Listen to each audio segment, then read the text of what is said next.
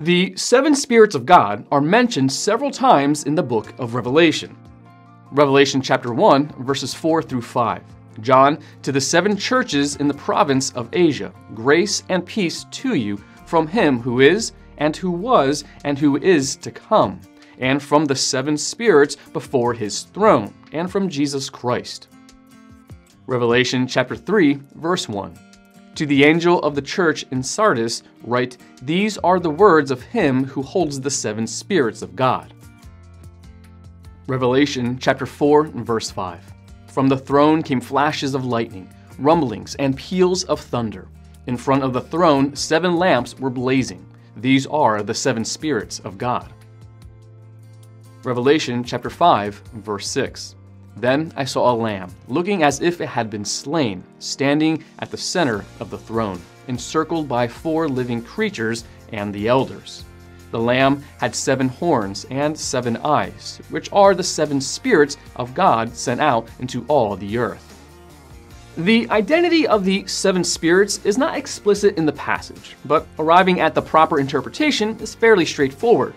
The 7 spirits cannot be 7 angelic beings such as seraphim or cherubim because of the context of Revelation chapter 1 verse 4.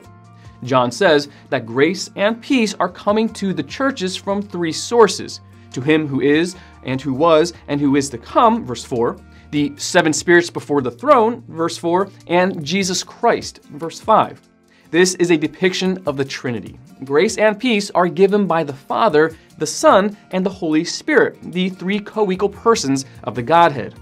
In Revelation chapter 3, verse 1, Jesus holds the 7 spirits of God. In John chapter 15, verse 16, Jesus sends the Holy Spirit from the Father. Both passages suggest the superordinate role of the Son and the subordinate role of the Spirit. In Revelation chapter 4, verse 5, the 7 spirits of God are symbolized as 7 burning lamps that are before God's throne. This picture agrees with Zechariah's vision, in which he sees the Holy Spirit symbolized as a solid gold lampstand with a bowl at the top and 7 lamps on it. Zechariah chapter 4, verse 2. In Revelation chapter 5, verse 6, the 7 spirits are the 7 eyes of the Lamb, and they are sent out into all the earth. These 7 eyes speak of the Spirit and the Lamb's omniscience, and the fact that he is sent into all the earth speaks of his omnipresence. Once we identify the 7 spirits as the Holy Spirit, the question remains, why are there 7 of him? The Bible, and especially the book of Revelation, uses the number 7 to refer to perfection and completion. John's vision includes a picture of the perfect and complete Holy Spirit. Isaiah chapter 11 verse 2 also references the Holy Spirit using a 7-fold description. The Spirit of the Lord will rest on him, the Spirit of wisdom and of understanding, the Spirit of counsel and of power, the Spirit of knowledge and of the fear of the Lord. The prophecy is that the Messiah would be empowered not by 7 individual spirits, but by the one Spirit described 7 ways. 1. The Spirit of the Lord. 2. The Spirit of wisdom. 3. The Spirit of understanding. 4. The Spirit of counsel. 5. The Spirit of power. 6. The Spirit of knowledge.